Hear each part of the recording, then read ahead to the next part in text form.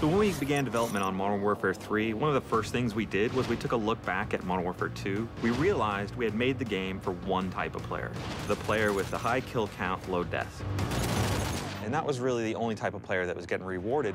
So what we wanted to do was offer the same kind of reward system for every type of player.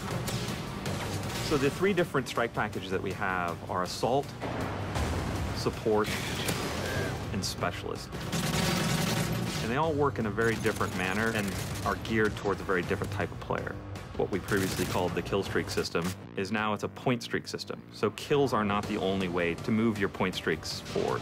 Every strike package takes advantage of this, and it basically means things like capturing flags, taking domination points, even assists, if you use a certain perk, count towards moving your point streaks forward. If you're the big body count type of guy from Modern Warfare 2, you're gonna love the Assault Strike package. Predator missiles, sentry gun, assault drones.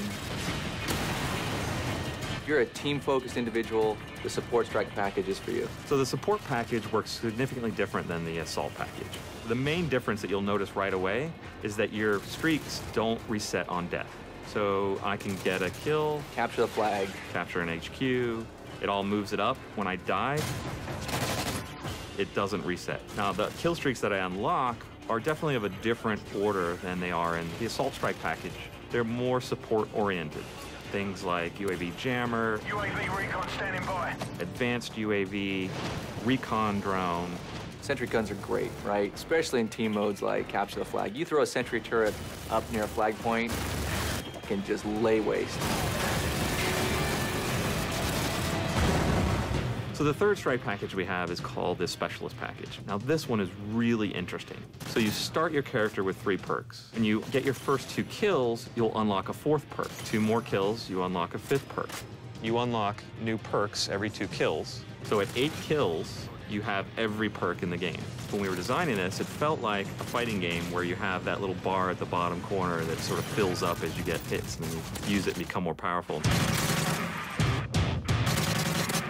The thing you'll find when you start unlocking these perks is that you become superpowered as a soldier and not relying on an AI helicopter or whatever to get kills. Your character basically becomes the super weapon. It's more balanced than it's ever been before, more focus on you as an individual player and your style of individual play. So it's something for everyone based off of your gameplay style, really tailored to how you like to play multiplayer.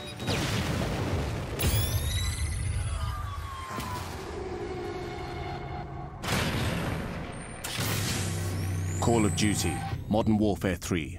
Pre-order now on Xbox 360.